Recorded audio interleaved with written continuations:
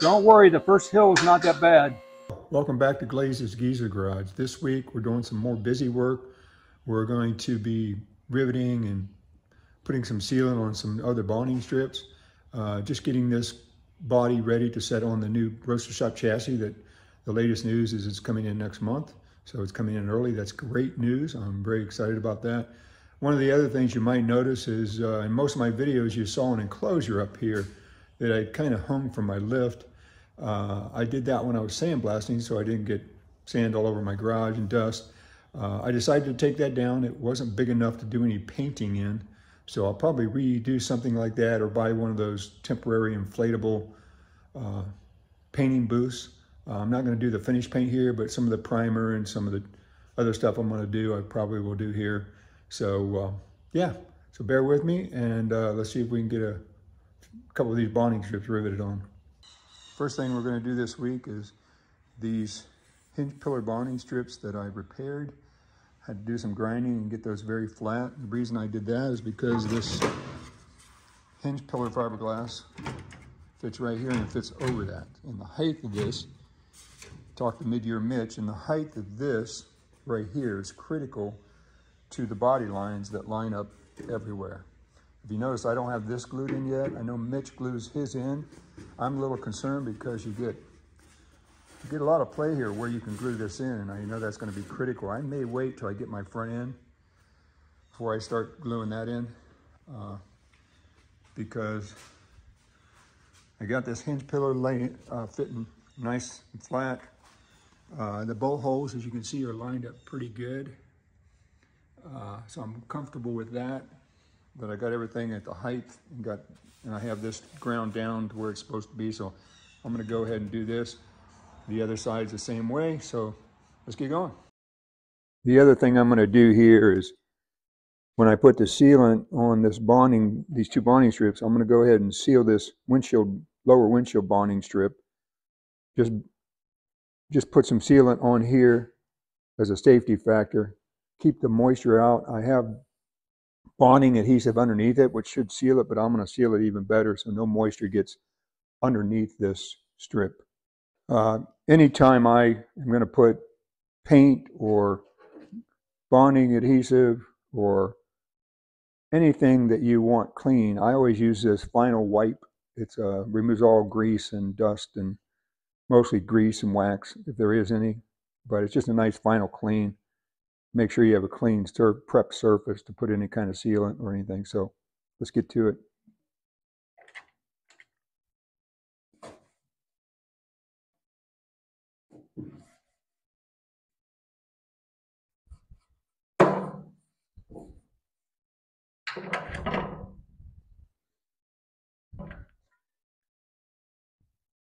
Do a little bit on the other side.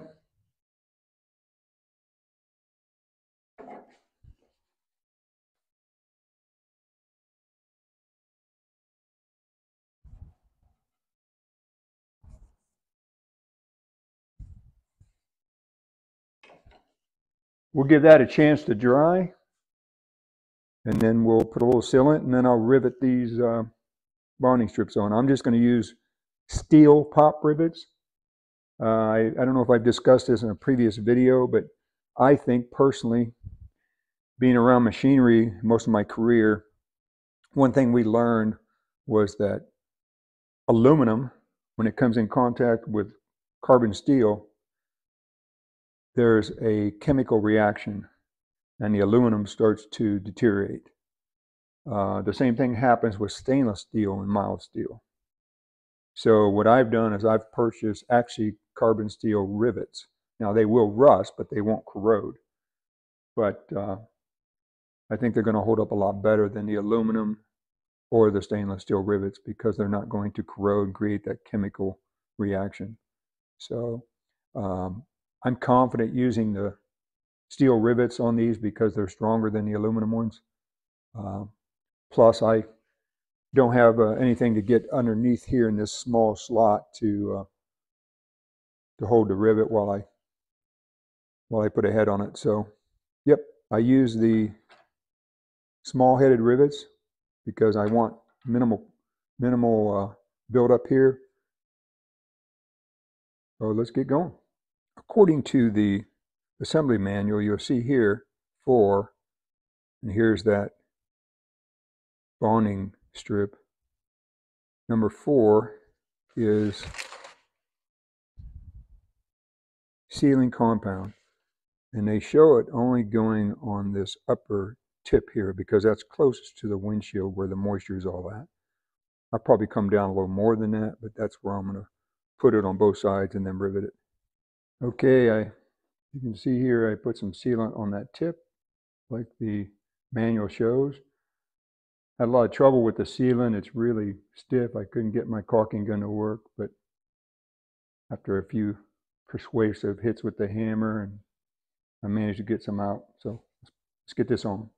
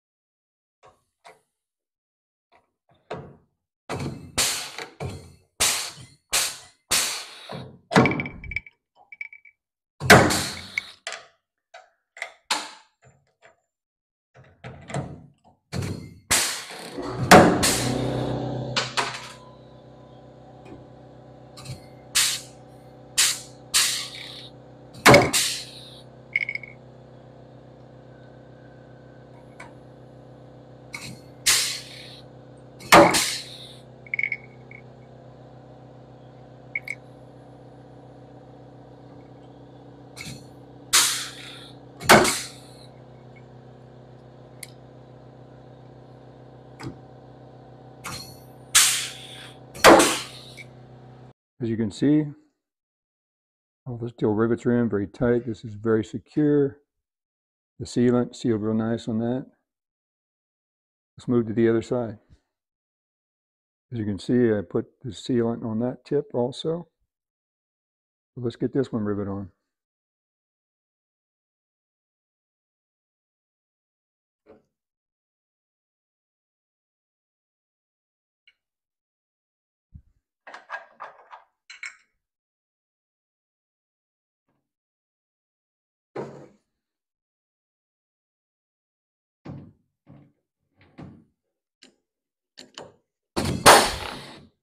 This side is finished also. The sealant's on there real good on that tab, upper tab. I like the way these countersunk there. Yeah, it looks good. Let's get some sealant on this right here. That's where we need the sealant.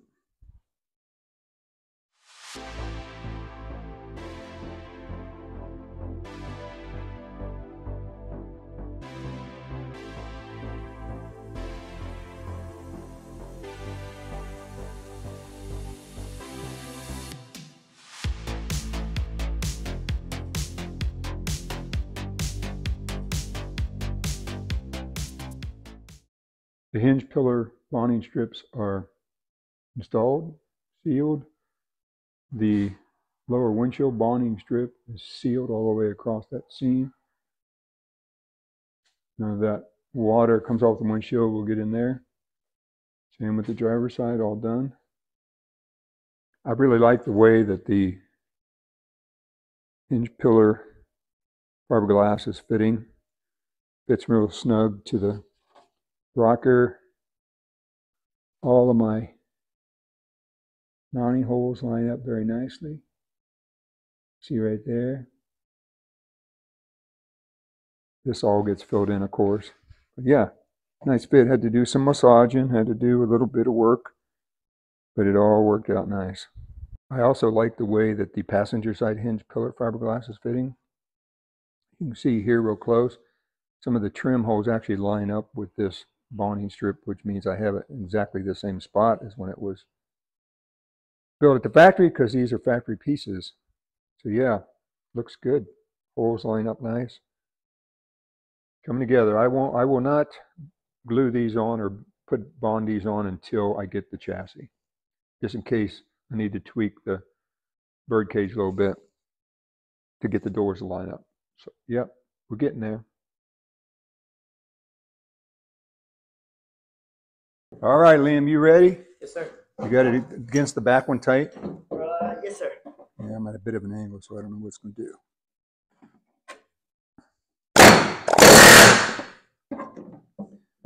I have to bend this out of the way.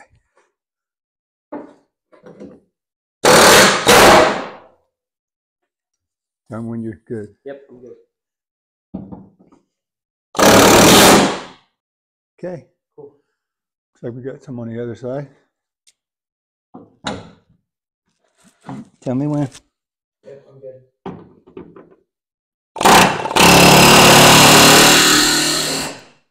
Give me the Phillips. Yep. It should be in the right direction already. Okay. Just put it on the knife. And then just push the trigger. Are you already on? All the way? Is it out? Okay. Same hole? The same hole we took it out of, yeah. Tell me when you got a good push on that one. Kind of, yeah, you got to get the pipe, get it back there, and you got to get right on it. Tell me when you're on. Okay, I got it. Ready? Yep. Did it push in? Okay, let me hit it. Yeah, okay, now put it on there again. You tight? Okay. You up there good? Yep. Okay, good job. Up you go, bud.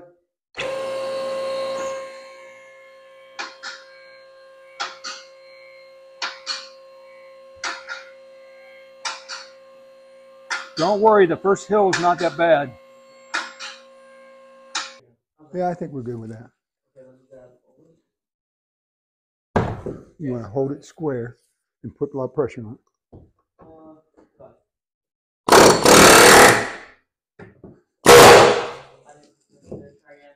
Yeah, did you push it back in?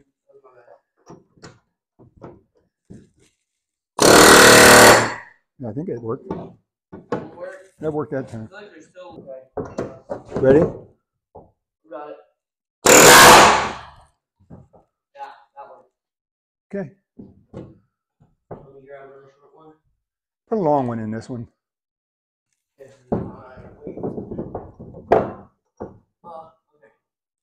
Got it? Yep. Yeah. You're at an angle, aren't you? You're at an angle. Here, let me straighten it out. That must have been. Did it straighten out? Yeah. Pound it in. Even with that. Tell me when you're ready. Try now.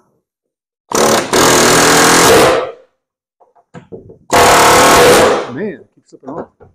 I think you're good. Okay. Okay, I don't know if I can get up in there on these. Inside.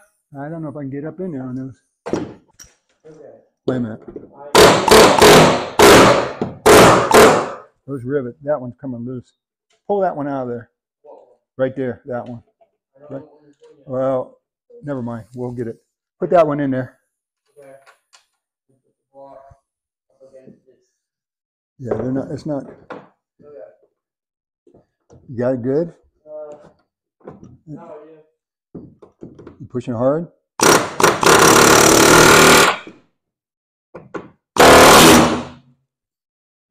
I'm going to use the old method. Hammer. Got it? Okay. Now, right below that one, it's loose. Like this. That was loose. Yeah, this one right here. Like. Right round from that one. Okay, so right below it. Yeah. Below there. Can you wiggle that? Wiggle. Yeah, take it out of there. Huh? Take it out. Yeah.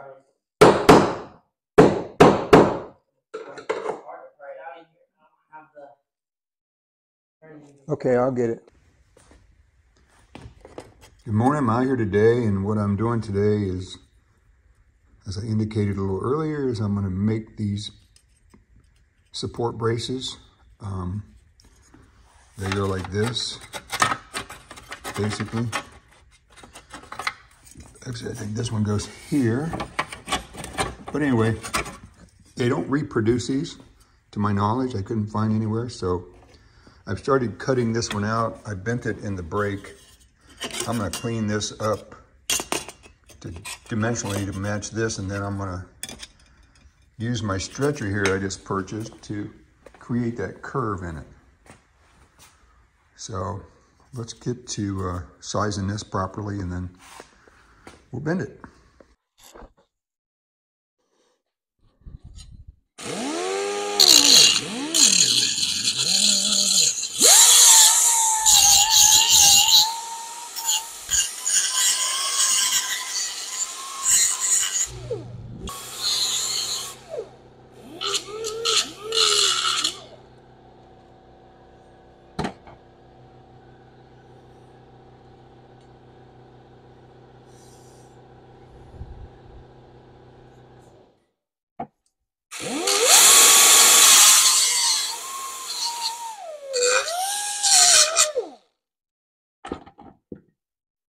I think I have that pretty much the same size. I'm going to go ahead and form this to match this curve. So let's do that.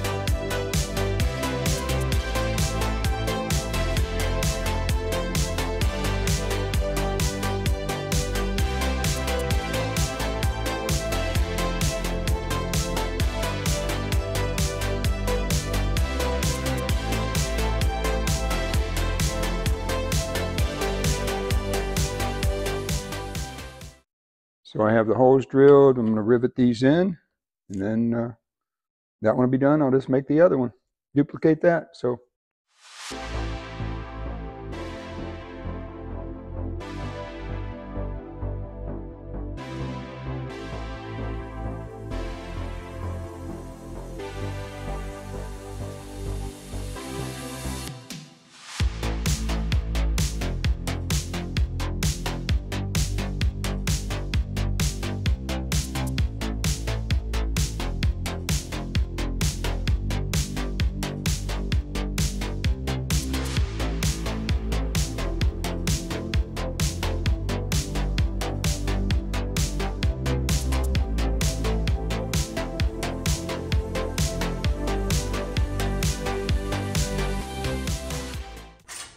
as you can see, I've cut out and formed the lip on the new piece. Now I'm going to stretch it to, to get that curve in there.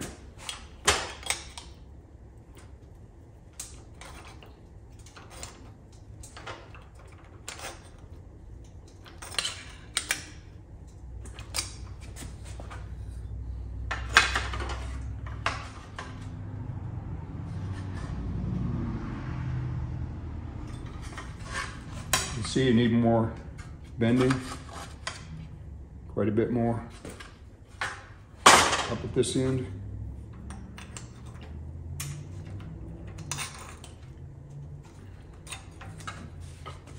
It's getting close, getting very close. Just need a little bit more at the end, probably from here down.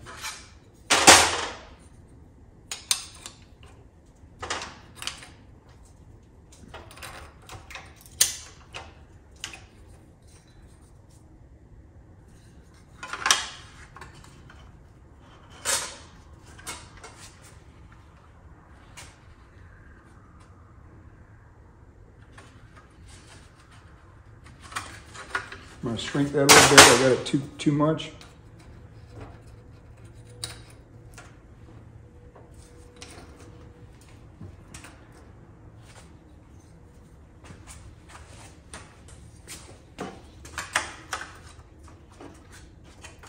Okay, straighten it out just a little more.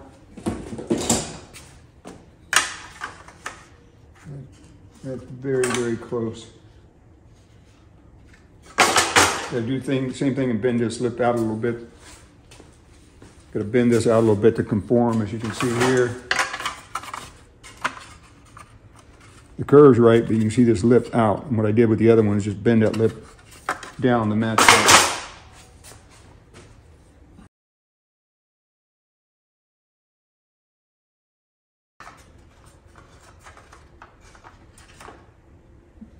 Very nice.